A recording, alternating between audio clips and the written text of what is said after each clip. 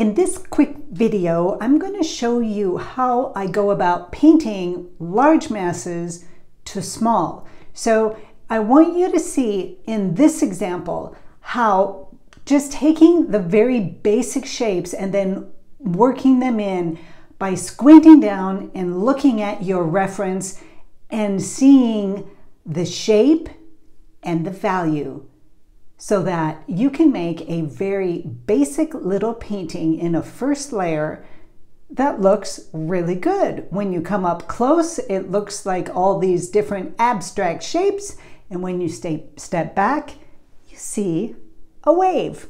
My name is Vita Evenson, and I paint grease.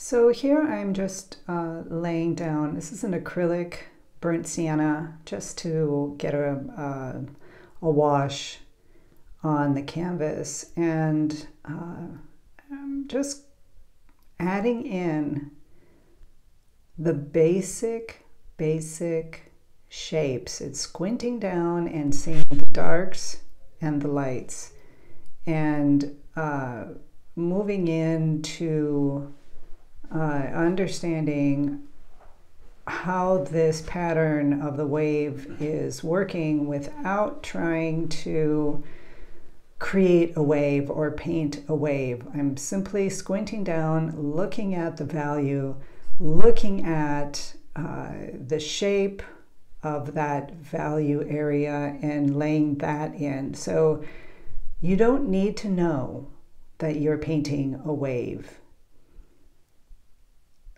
All you need to do is squint down and establish the shape, first in very large abstract masses, and then moving into smaller and smaller masses as you go along. But I think you'll find in this example that even in this very first layer of painting shapes and values, even though it's very abstract and there's no high detail, fine details anywhere, the wave is coming along beautifully.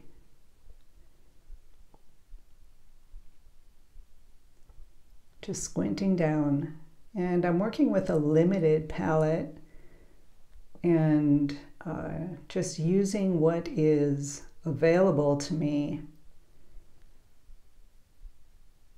As I've said many times, you can paint this wave in hot pink, and if your values are correct and the mass and the shapes are correct, are valid to this photo reference, even though it's a hot pink wave, you will know that it is a hot pink wave. You'll just know it's a wave.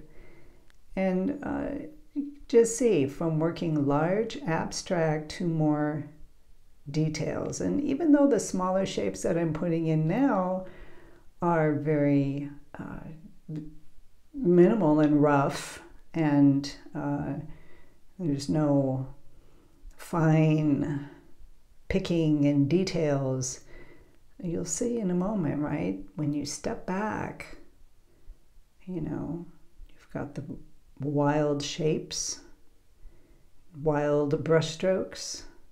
Up close, it looks crazy. And then when you step back, oh, it all comes together. And you're like, that's a wave. Hope you enjoyed this.